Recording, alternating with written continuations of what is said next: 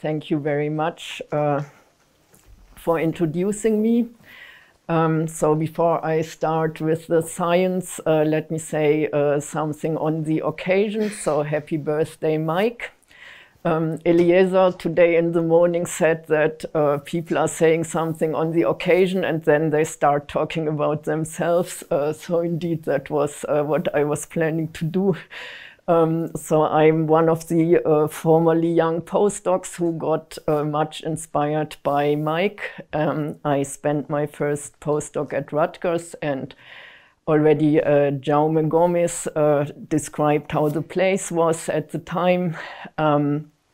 So in particular, there were great lunches, he said, and group meetings, and I fully agree to this, and I can even top this, I think, by saying that there was a general, very, very open atmosphere, and in particular, Mike was sharing all his insights with all the postdocs and students and whoever was interested in it, and that was really great and influential for my career. In particular, we collaborated on D-branes, on Calabi-Yau manifolds, in particular on the quintic, and also after that, Mike was working on categories and how D-branes are described by categories, and yeah, I was really excited about it and happy that he shared all his insights. Okay. I was trying to find photographs of the time. I did find some in old boxes, but somehow if one looks at the photos of the time, they don't quite reflect the memories that I have. So it looks somehow like we have been hiking all the time or canoeing in the pine barrens, and that people were standing on their hands with their head in the water, stuff like that. So I sort of refrained from bringing any photos, though the occasion has brought many fond memories. Okay, yeah, I'm still working on things related to D-branes on Calabi-Yaus and also to categories. And today I'm going to speak about something category. Namely, I want to talk about truncated affine Rozansky-Witten models as extended topological quantum field theories. So in particular, these are sort of twisted versions of three-dimensional supersymmetric theories, and I will put them in a mathematical framework to some extent.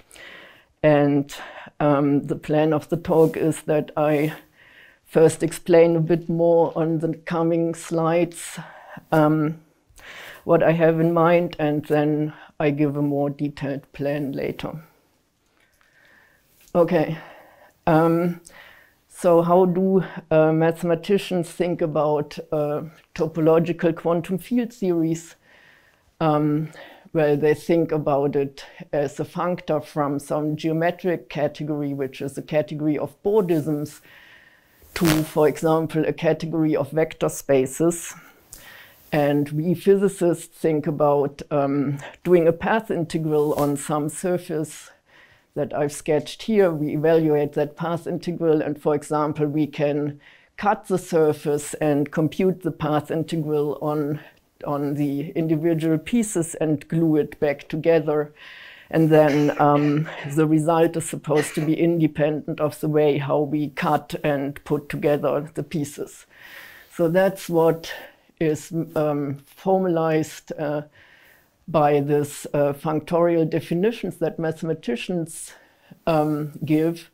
So they say we look at the category of bordisms on the one side and the category of vector spaces on the other side and formulate a functor between them. So on this side, we have objects that are closed D-1 manifolds if the QFT is in dimension D. So in this two-dimensional picture, it would be dimension 1. And objects that are vector spaces that you can imagine by obtaining them by canonically quantizing on a piece, on a cylindrical piece over a D-1 manifold. Then there's a special object that is an empty set and a special vector space that are the complex numbers. And then there are maps between d-1 manifolds given by bordisms and on the other side by linear maps, and you can compose the linear maps that corresponds to gluing on the geometric side. Yeah, the special object in particular has the property that if you take disjoint unions on this side or tensor products on that side, then the empty set or the complex numbers are the unit elements that with which you can tensor for free without changing anything. So let me draw a few pictures in 2 dimensions. So these are 2-dimensional pictures, but on this slide you can read in any dimension. So here's again part of what I said. So to a circle you associate a vector space, and I will talk about oriented TQFTs. So there's an orientation, but I will be rather sketchy and not draw this much. So but at this point, let me say there's a dual thing to which I associate a dual vector space. Then to the union of circles, I associate the tensor product of vector spaces. There's an identity on the vector space. And then here's something that will show up later again as well. There are evaluations and co-evaluation maps that go from dual space, tensor space to the complex numbers in this picture, and the co-evaluation that goes the other way. And then these satisfy some important gluing properties, namely that I can glue these 2 guys together and obtain a cylinder. And here I spelled out a formula from linear algebra. So I start with the empty set tensor, the space here, and I use the co-evaluation on this empty set or complex numbers on that side to get 2 vector spaces, and then I evaluate again, and then this means that I can decompose the identity in this way using evaluation and co-evaluation. And that's now important because it implies that the vector spaces must be finite dimensional, otherwise this thing won't work. And it means it's a dualizability condition on the vector spaces that we will encounter more. Here's the first simple example. Okay, so now this slide is really 2-dimensional. So in 2 dimensions, the functor is specified by giving it on the basic building blocks of 2-dimensional surfaces. So there is a multiplication and a co-multiplication and some units. And mathematicians then figured out that 2-dimensional topological quantum field series correspond to commutative Frobenius algebras. So there are some gluing relations such as this one. So you can glue the 2 pairs of pens together like this or like that, and then that gives you an associativity condition and so on. So now that's very nice in 2 dimensions, but higher dimensions are more complicated, and one doesn't have maybe such building blocks, and it's if you want to prove some powerful theorems, for example, or if you are inspired by physics, you might come to the idea that you would like to look at a more elaborate structure. And that's what's happening in extended topological quantum field series, or even fully extended topological quantum field series. So in this context, one doesn't just associate something to the d-dimensional manifolds and the d-1 manifolds, but to any 2 manifolds in any codimensions in the bordism category. So this slide is on the geometrical bordism categories. So you want to extend it and start with the point, for example. So here I'm indicating that there can be different kinds of points with an orientation. Then I'm going to drop this again, but just to mention this once. So objects of this category are points that can come with a plus or minus label. Okay, then we have the first layer of morphisms. So if objects are points, then natural maps between them are given by lines between them. So for example, some identity line, or again, something evaluation type, where you map a point, unified union with a point to the empty set, or co-evaluation, where this goes the other way around. And again, I can compose in this simple category by gluing together these points. So for example, I can form a closed circle, which I read as a map from the empty set to the empty set if I glue together these two things.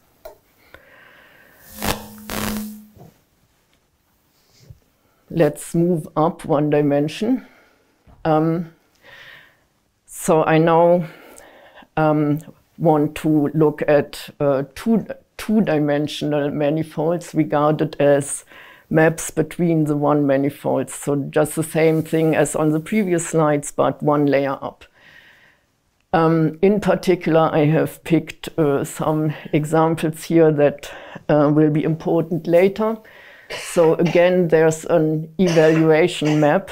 So what was an evaluation map? Well, it was a map from a thing together with its dual thing to the identity. So a map from here, from this one-dimensional picture to this one-dimensional picture, that is now geometrically realized by giving a two-dimensional bordism. So now read this from bottom to top instead of left to right like here. So here I have again the two things that were the evaluations in one dimension. And then I have a two-dimensional surface that mediates this map. So this is the evaluation on the evaluation, because it's the evaluation on the evaluation. Also the two-dimensional evaluation on the one-dimensional evaluation. And then I have similar things. So for example, the co-evaluation was from this times this to the identity on the empty set. So this is this empty set, and I can visualize this as such a cap.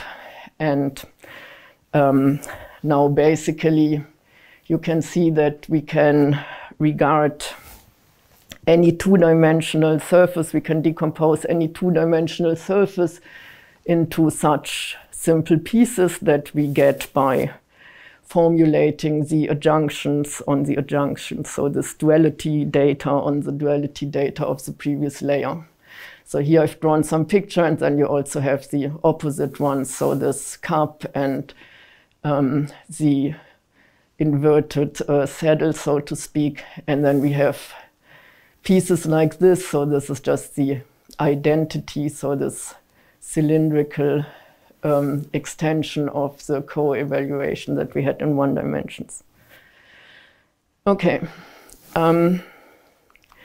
So these geometrical considerations ask for, so we still want to formulate the topological quantum field theory in terms of a functor. And so let's look for suitable targets. So what targets do we have in particular inspired by physics that we could use as targets for our higher categorical bordism category? And so the target categories could, for example, be defect topological quantum field theories. So in defect topological quantum field theories, we also have several layers of morphisms. So they seem to be nice candidates as target categories. So I drew this in the picture for a three-dimensional defect TQFT. So in this picture, I have two three-dimensional topological quantum field series. They can a priori be different or also the same. In between them is a codimension 1 defect. So in this case, it's a surface defect, and so on. So on the surface defect, I can have line defects, and on the line defects, I can have further defects. So in this case, in the three-dimensional case, I'm at the end. So this is dimension 0, representing a local operator. Then there is in defect TQFTs an idea of what it means to compose stuff. So we can merge defects in any dimensions with nice compatibility properties. So here I'm colliding two surface defects to get a new surface defects between this initial theory and the theory on the right-hand side, squeezing in any degrees of freedom that live in between and making them surface degrees of freedom in this picture. And then the same for the other dimensions. So here two line defects living on a surface defect. So surface degrees of freedom can live anywhere here, and if I collide these two green lines, I get a single line. And then for two local operators, I can take the OPE.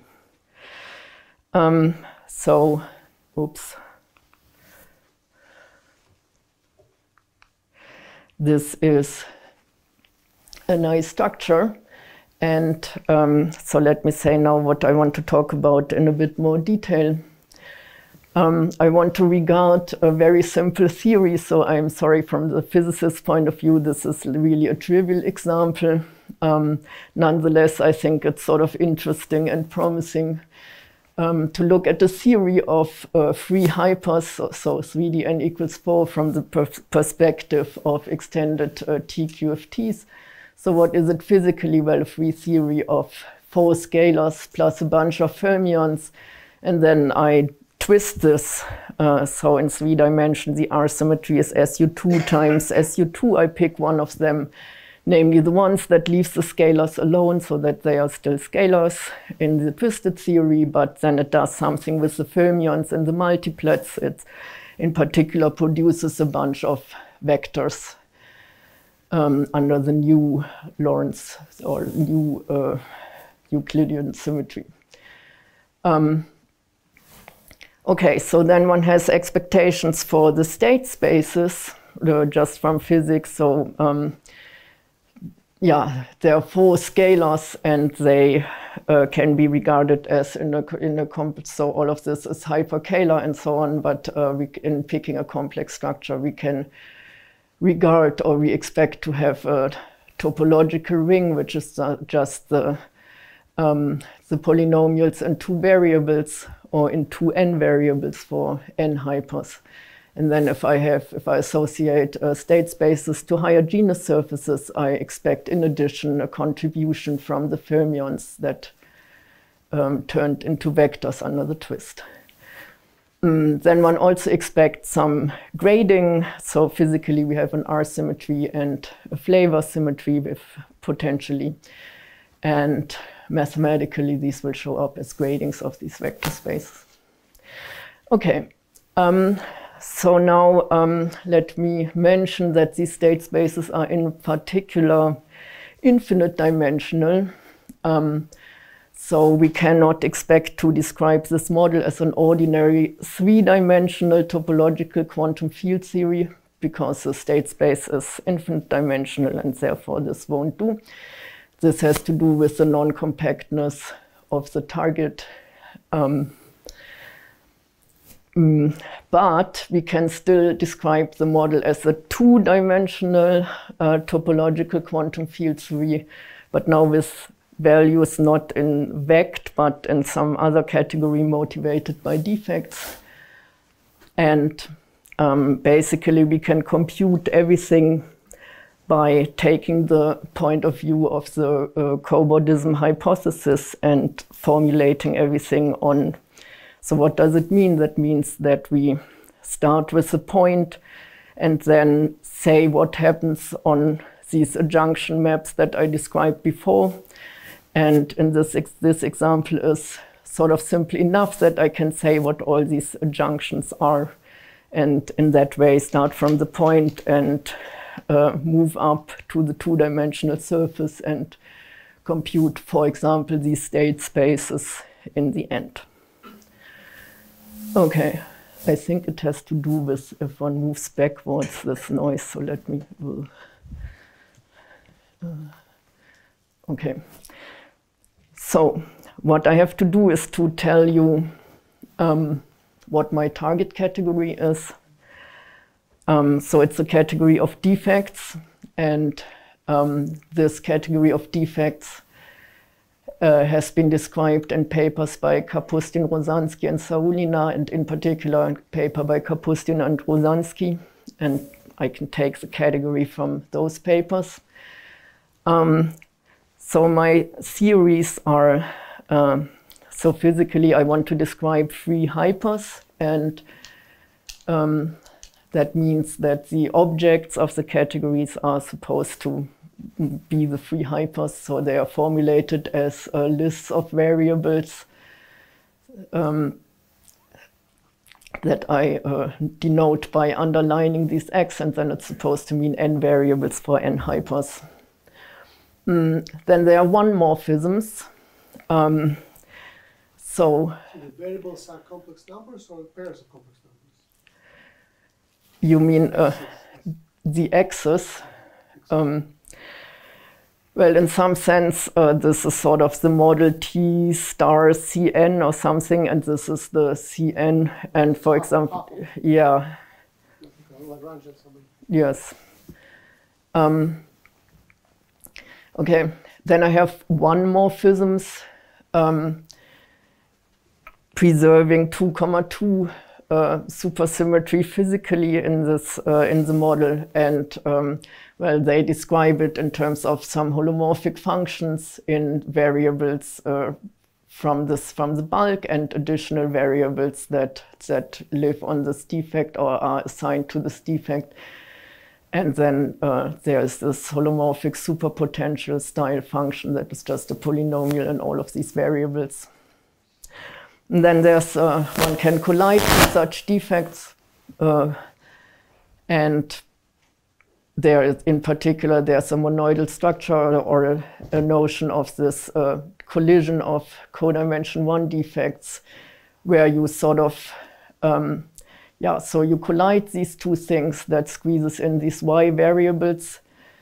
And so on the result, we have the a variables from this defect, the b variables that live on that defect, and the y variables that become defect variables. And we add the superpotentials.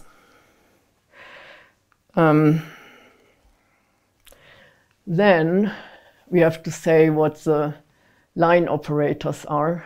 So let me be very brief about it.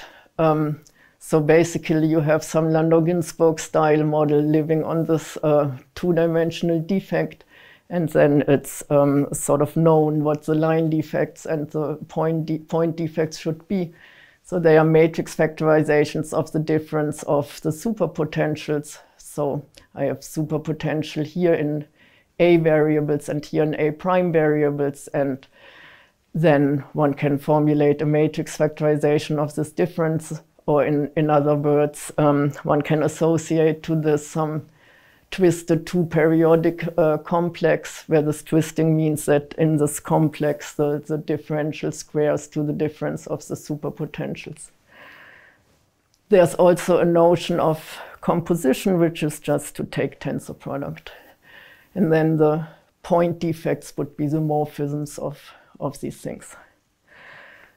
So altogether one gets a 3 category. There are some very important invisible defects. So physically they just do nothing, and mathematically or from the structure, or yeah, it's also physically. So what does it mean? It means that we have to formulate one morphisms and give them by in the form that I displayed on the previous slide, so some bunch of variables living on this defect and the superpotential, so specify this, and then check that the collision of this thing with any other thing is just isomorphic to this other thing. So the thing that does the job, and that's what they already stated in their paper, so in this Kapustin-Rozansky paper, the thing that does the job is this superpotential. So A times x minus y, or spelled out in n components, this sum over components is the superpotential of the identity, invisible identity defect. And then if you take this product, so a priori you get something with surface variables a, b, and y, and this potential. And then that's isomorphic to this object. And to see this, there's something called Knörrer periodicity on the category of matrix factorizations, or in other words, you can find an invertible matrix factorization that relates this to that. So you can make this isomorphism explicit. And then same thing one layer down. We also have an identity line that, for example, lives on the identity defect, but also on any other defect we can formulate an invisible line. So that has to be a matrix factorization of the difference of these two potentials that come from this identity defect. So I think this is indeed invisible on the slides. So yeah, so the super invisible line defect, yes, so I can see it on the projector. I choose very weak colors for the invisible defect, so yellow for the surface and light gray for the line defect that now you cannot see. So this doesn't matter because it's indeed invisible. So there's a concrete matrix factorization that does the job and then makes these pictures indeed be the same. So on this picture, the light gray line is indeed not supposed to be there. So there's a matrix factorization that is basically A minus A prime times other stuff, and this A minus A prime makes A and A prime be identified and glued together, so that A prime can vanish in this picture. Okay, so now what is my target category? Kapustin-Rozansky give a 3 category, and I want to truncate it one layer down. So the objects that I want to look at are lists of variables, like in their case. The one morphisms are extra variables plus superpotentials, and all the variables just like in their case. And now for the 2 morphisms, I take isomorphism classes of matrix factorizations and no 3 morphisms. So that's what I'm going to use as my target category for a 2-dimensional fully extended topological quantum field theory. So as advertised, I now want to construct this by constructing a functor from this category, so that board 210 means associate something 2 dimensions 0, 1, 2 and map this to this target category, which is a truncated Kapustin-Rozansky category.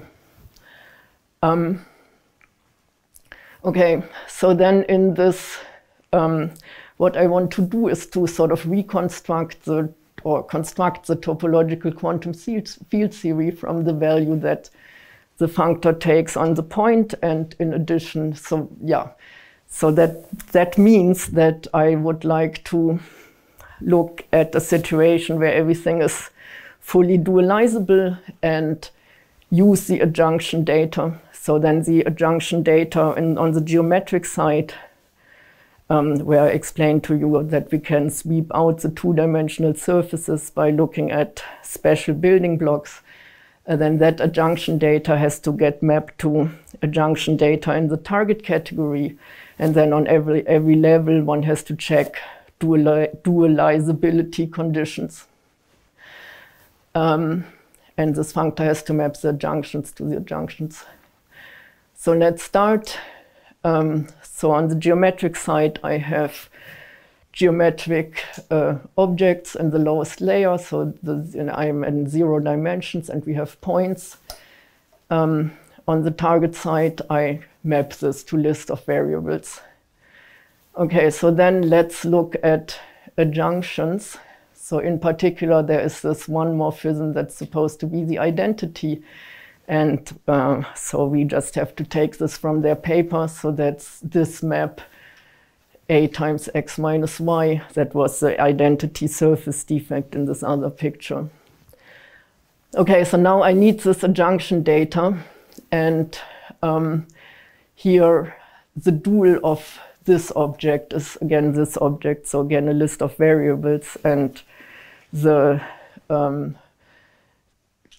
if I have several points, then it just means to unify this list of variables on that side. And now for my evaluation, I have to map from one list of variables together with another one to the empty set. So I basically just again take this superpotential and regard it as a map from here times here to here. And same for the co-evaluation, I take just a different point of view on the same morphism. Okay, so now I've specified this, and in order for this to be consistent, this thing must hold. So this is again this a variant of the dualizability condition that I showed on one of the first slides. So one has to check that if I compose these identity morphisms or these variants of the identity morphisms in this way, that this gives the identity line.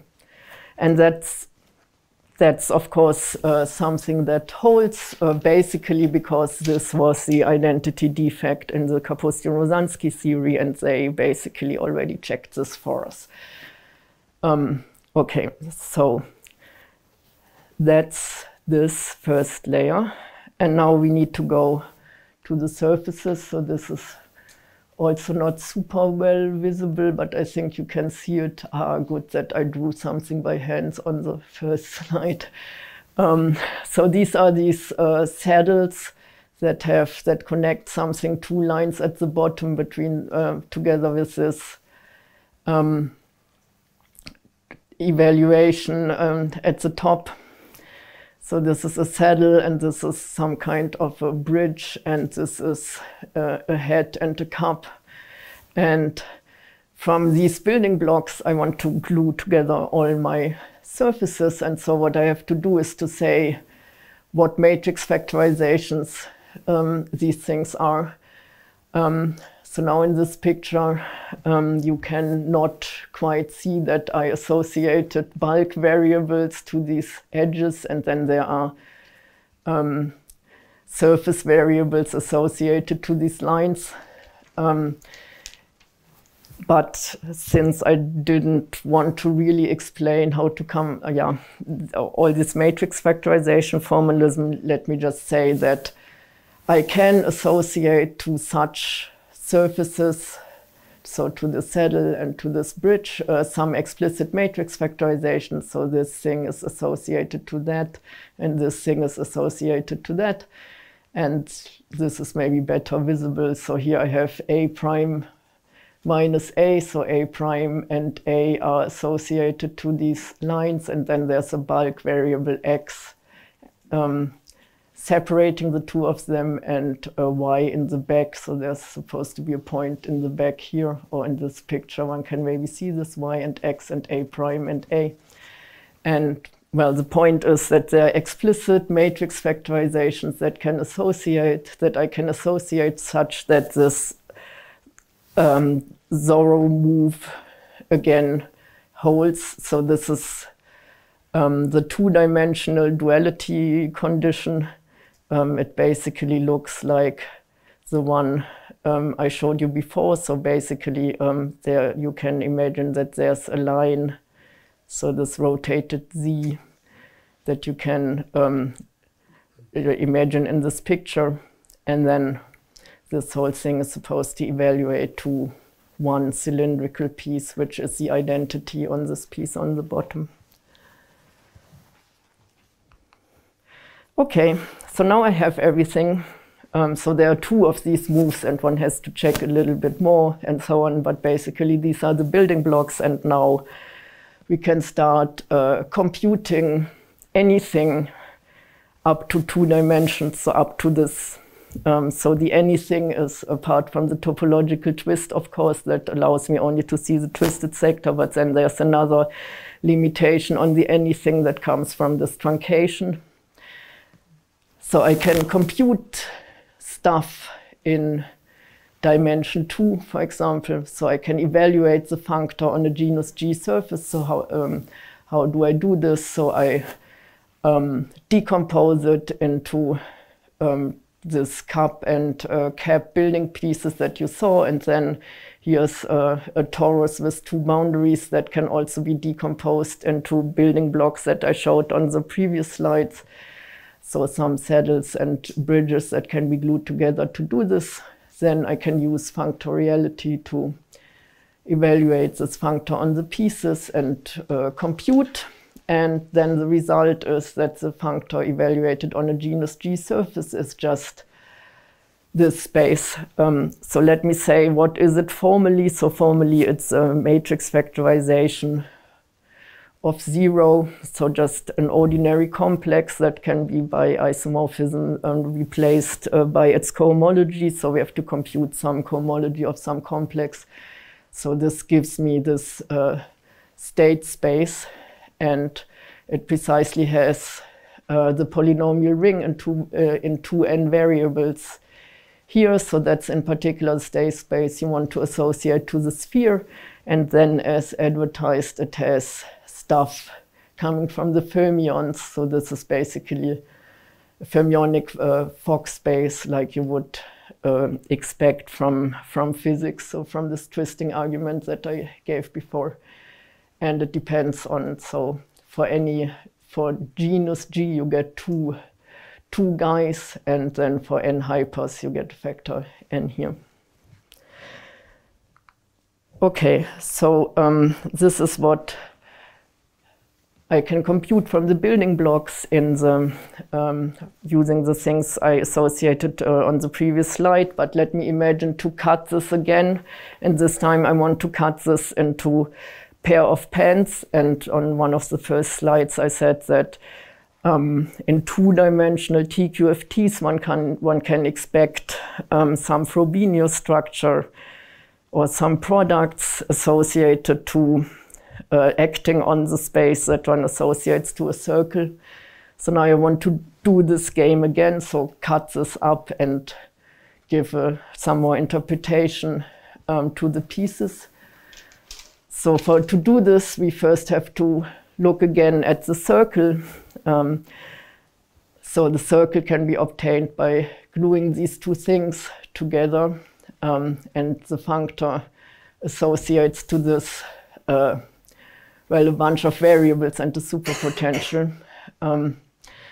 So it's this bunch of variables, so everything becomes surface variables.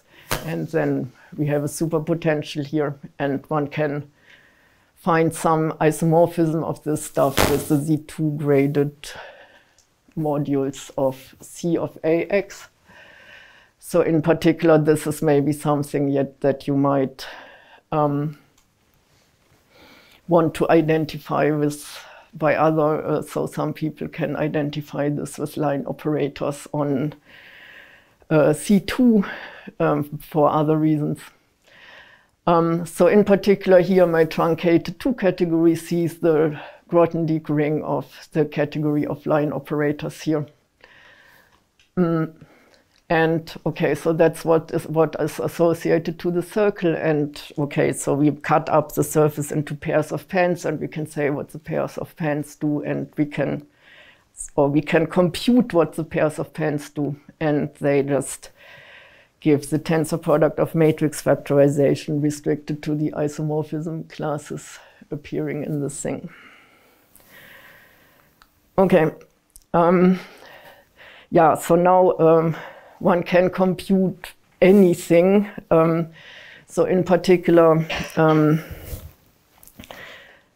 I could, and so far I regarded this defect category just as a target category to formulate the extended topological quantum field theory, but we can now sort of play games and sort of emphasize the strengths of this approach, so to speak, by saying that we can imagine other diagrams that we could compute. So in particular, I can reintroduce defects as defects also in this extended picture. So that means that instead of just looking at the identity defect all the time and associating it to lines, we can put something here and allow for other superpotentials that then become lines in this two-dimensional picture. And for example, if one wants to do some fun computations, one can look at this picture. So that would, in the initial physical picture, correspond to quantizing something not on this torus, but on this torus with some defect extending in the time direction that you have singled out for canonical quantization. Or also put it, so this would dress any result by some sort of quantum dimension of this defect, while this would be slightly more complicated. Yeah, that brings me to the end of my talk. I think I presented a very simple example of a fully extended TQFT. So as far as I'm aware, there are not even that many examples around. So here is one that is particularly simple, just a free field theory from the physical perspective, but still has some interesting features, I think. For example, it gives an example of a Rozansky-Witten theory with non-compact target. So in the old paper by Rozansky and Witten from '96, they looked at three-dimensional sigma models with compact targets in 3D n equals 4. Yeah, and the reason was that if you have compact targets, then things are more approachable as state spaces become gapped and so on.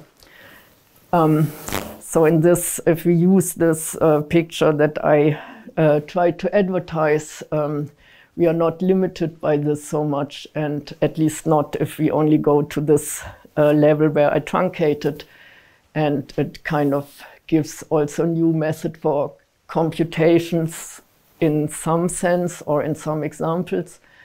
So straightforward extensions, so of course one would like to look at maybe more interesting examples. Straightforward extensions would be to obtain abelian gauge theory, so to gauge a U1, so that's something under construction that we are looking at. So that gives maybe slightly more interesting classes of examples that are not so much different from what I presented. And then maybe a bit further away one could, so I sort of used the first 3 pages of the Kapustin-Rozansky paper, but it has in fact more pages. And on the next several pages, they look at more general geometries of the form T star M, where M is not Cn, but something more interesting. And they also work out what the category is in that case. And one could, for example, get some inspiration from these later pages and try to formulate the extended TQFT for those categories. Okay, so happy birthday, Mike, again, and this is the end of my talk.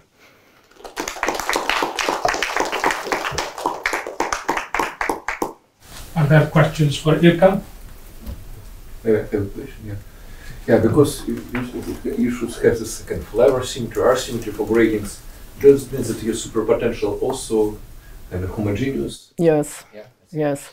So in this, if I just do this extended TQFT like I did for the main part of this talk, it's important that the superpotential was A times X minus Y, so that's nicely homogeneous and has one grading where the A's and the X variables, so the surface variables and the bulk variables, have opposite charges. And then there's some different R symmetry grading where they're the same. Yeah, so I have a question, and maybe this is a little imprecise question, but usually one takes TQFT with target in category like vector spaces, Yes. for example. And there's another thing you can do in, well, people from physics tells me that happens, that sometimes the theory is not fully defined, has some kind of anomaly, but then it sits on the boundary of something else, and there's some contribution from the work that cancels that anomaly. And it sort of looks similar, at least in terms of drawings, from taking something with target in a defect category. Do you know if there's any good relation between? Well, if this works, so in my case, all of these things work. So what I did is sort of to define a consistent TQFT from these pictures and from these associations, and then it means that there's no anomaly. So if there's an anomaly, it would mean that something doesn't work in this gluing and decomposing business. I see. Well, I guess my question is that this Rozansky-Witten theory is a 3D theory. So is somehow behind the scenes what's happening that you have a 2D theory that sits on the boundary of space-time with this it doesn't.